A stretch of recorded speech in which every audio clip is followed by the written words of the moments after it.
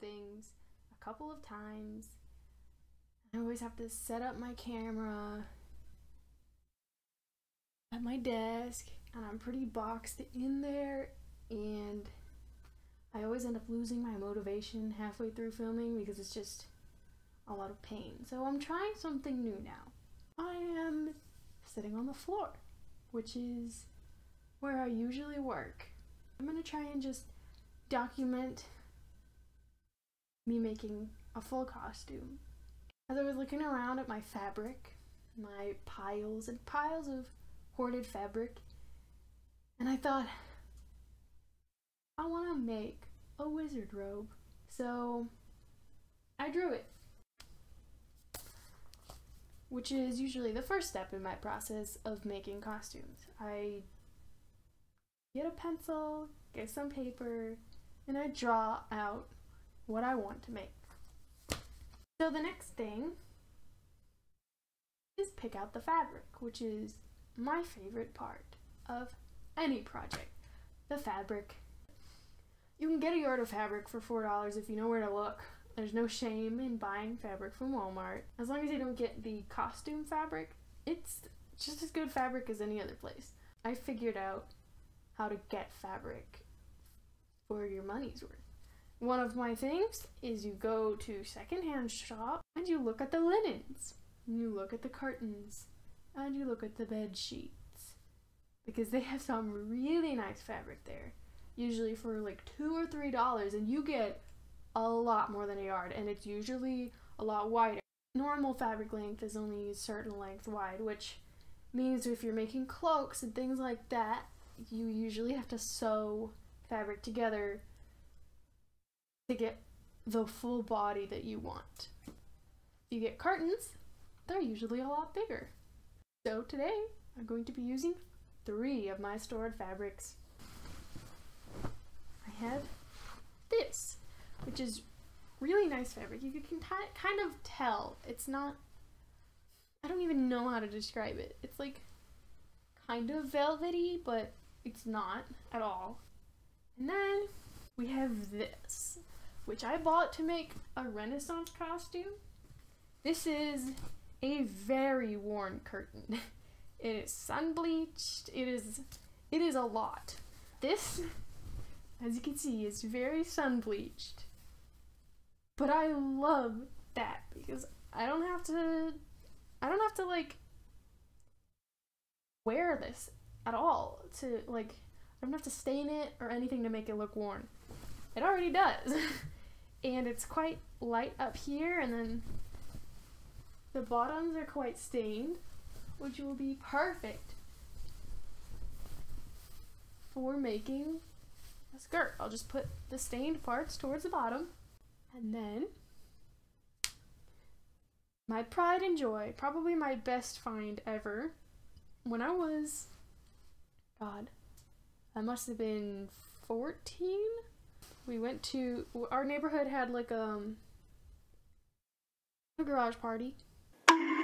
I don't even know how many yards there were. I've made, not kidding, 3 dresses out of this, and I still have so much. It's like endless fabric. This is 1 stack. I had 3 stacks in this bag. So yeah, I think I'm just gonna move into starting this first skirt and probably going to voiceover mode so that I can continue listening to my audiobook. Alright, so for this first robe, I decided to go for an overall dress. The great thing about working with curtains is they often have seams built into them that you can use to your advantage. Why take the seam out if you're going to sew another one? For this dress, I didn't have to hem any of the skirt. I just used the pre-made hems. So I started with preparing the fabric. For this one, I only had to remove the curtain loops, but if you were using a double-sided curtain, you would start by separating both sides. While doing this, I found the price tag. I got this for $1.99, so excluding the cost of thread, this dress only cost me $1.99 in materials. After measuring on myself how long I wanted to make the dress, I mark it with a snip and cut both pieces of fabric to that length. I often use the edge of the fabric as a cutting guide to keep it uniform and straight. Now matching the edges of the two fabrics together, I sew both sides together. On my mannequin, I'm going to pin the dress and place the pleats. In the past, I would have just gathered the fabric at the waist, but with thick fabric like this, it makes a much better look to use pleats, and is easier to sew. This can be done without a mannequin by using math, but I find it quicker to just pin it up. I started by choosing the front and back and pinning it in place. I then found the sides and pinned those, then found the front center. Depending on how many pleats you're going to make, continue finding the centers between the pins. Each loop you can see between the pins will be a pleat.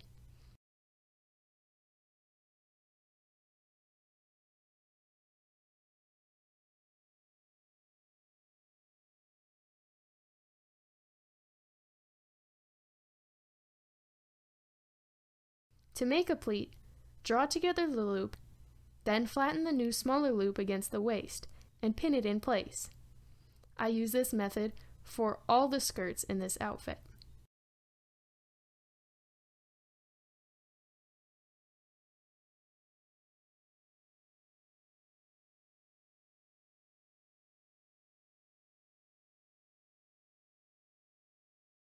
Undo part of the left side, creating an opening. I use a serger when I'm sewing clothes, and I highly recommend one as it makes things much easier and higher quality. After basting the pleats in place, I move on to the top of the dress. Using some fabric I set aside earlier, I plan the measurements. I make the front panel a bit larger than the back panel. I hem the top and sides of both the front and back. I pin the front and back of the skirts and serge it together. For the straps, I simply serge the sides, then fold them over and sew it down. This makes a very small hem and is easy to keep straight. I attach the straps to the back panel. The next step is placing the button. I put the dress on myself this time while pinning to make sure it's accurate.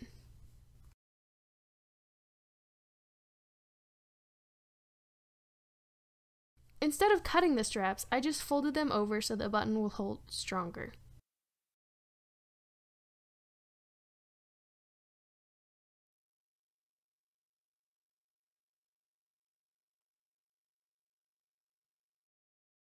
I then placed the buttons and sewed them on.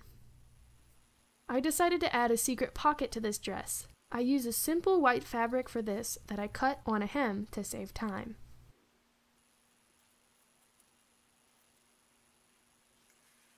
After sewing the pocket, I next have to place it. It is important that you choose the placement correctly as you will be cutting into the skirt and there is no going back. Pockets aren't as hard as I used to think they were to make, so if you want one, I recommend going for it. After choosing the location, I pinned the start and end of the pocket opening and marked where to cut it. After cutting, I pin open the sides and insert the pocket and pin that in place. I decided to use a cream yarn to sew it in place for character, so I whip stitch all around the opening, sewing it together.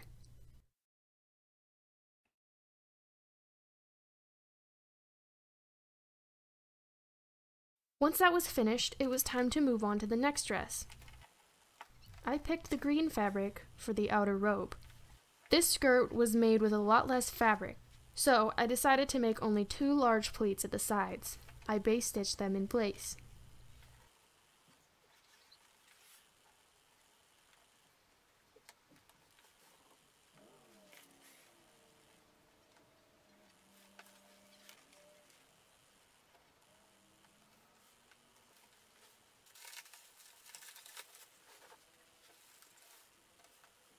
I'm going to make a proper bodice for this one, so I'll be showing you how to customize a basic bodice pattern to your specific needs. This pattern comes with a front and back. The back is open for adding a zipper. I'm going to be making an open front cloak, so instead of cutting the front on the fold, I will be cutting the back on the fold instead.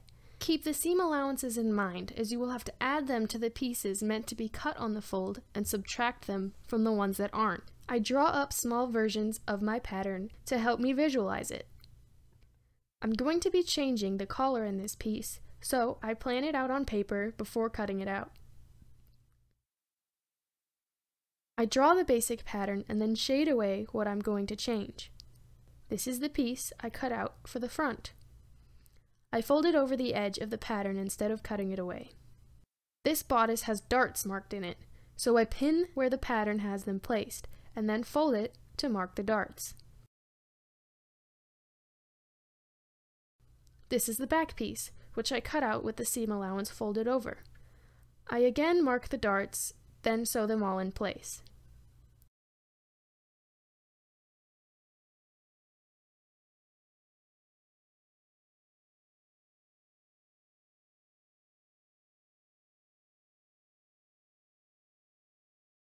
For the collar, I again take advantage of a pre-done seam.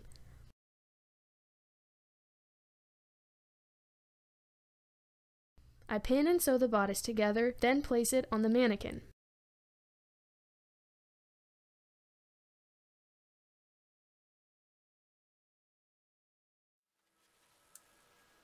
I ended up cutting the collar so that it is widest at the top around the neck and narrowest when it reaches the waist.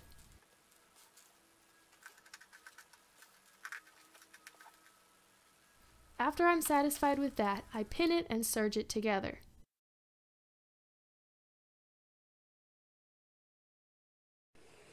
I then serge the skirt to it like this, in a buttonhole at the waist. Since this is a sleeveless coat, I hemmed the armholes.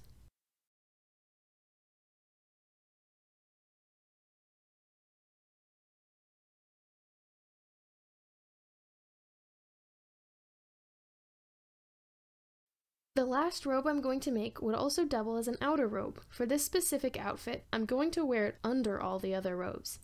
This is the one that is going to have sleeves. I'm going to alter the sleeve pattern that came with the bodice.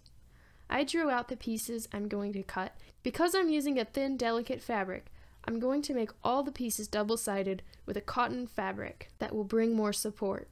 The sleeves I'm going to make are inspired by Professor McGonagall's Yule ball gown. Fitted at the elbow, then a long flare attached. So after picking the length, I cut the inner fabric to that pattern. Because of the design, I'm going to cut the brown fabric differently. By folding it up, I'm giving room so that I can gather it.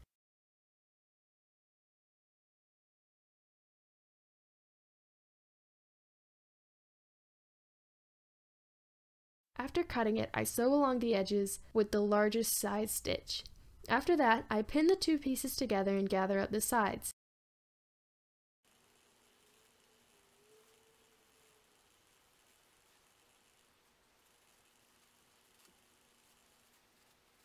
Then pin it in place and sew along the edges, connecting the two pieces of fabric together.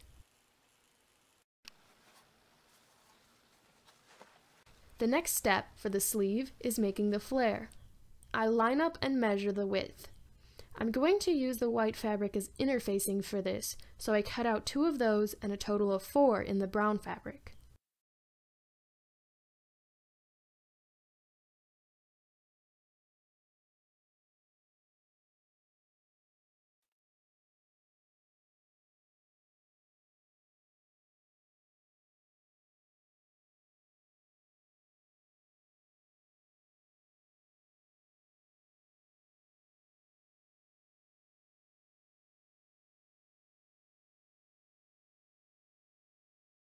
Lay the 2 brown fabrics right sides together and put the white fabric on top, then sew them all together. Inside them out and sew along the edge again.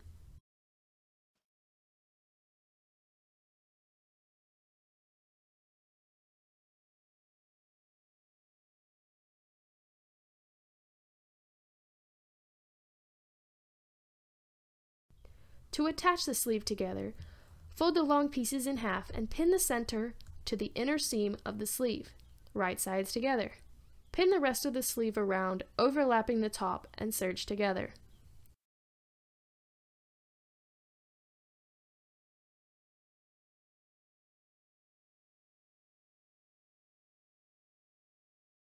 I drew up another sketch for this cloak.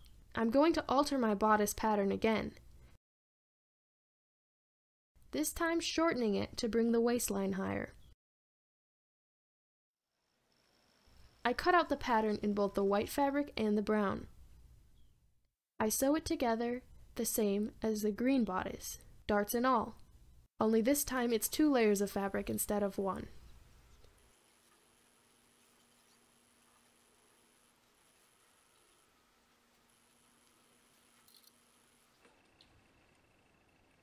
I decided to add a hood on this cloak. To make a hood, measure how long you want the opening at the front to be. Cut it in half. Mine was 16 inches. Next, measure around the neckline of your bodice and cut that in half. A very important part of hoods is to make sure it is deep enough to cover the head and stay on. So the other thing you have to measure is how long you want the top to be, which should be longer than the neckline. Cut it out with the top of the hood on the fold, then sew it from the neck up.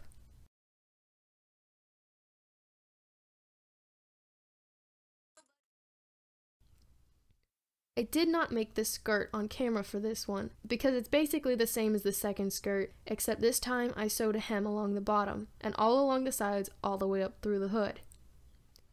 Now I'm going to attach the sleeve to the armhole. Connect the bottom seam together, then fold the bodice over the sleeve and pin the tops together. Then the rest. Serge it together. I'm going to make custom buttons for this cloak that you can cover with the fabric from your project. It comes with a pattern for you to cut out the fabric.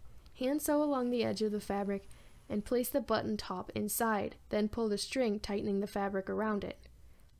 Then take the bottom and pop it in place.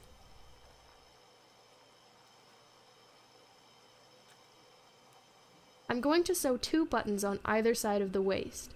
To fasten the cloak, I'm going to be using a small chain.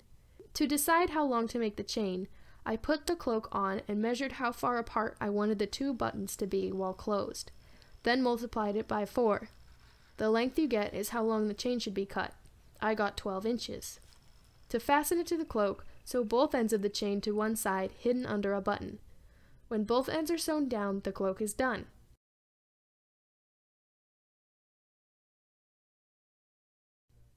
This style gets fastened closed like so. And that's it! This project took me around 30 hours to complete, and I listened to 1.5 Harry Potter books while working. I hope this video taught you some new things, and if you make anything inspired by this video, please tag me in it on Instagram. Thank you for watching! Happy crafting!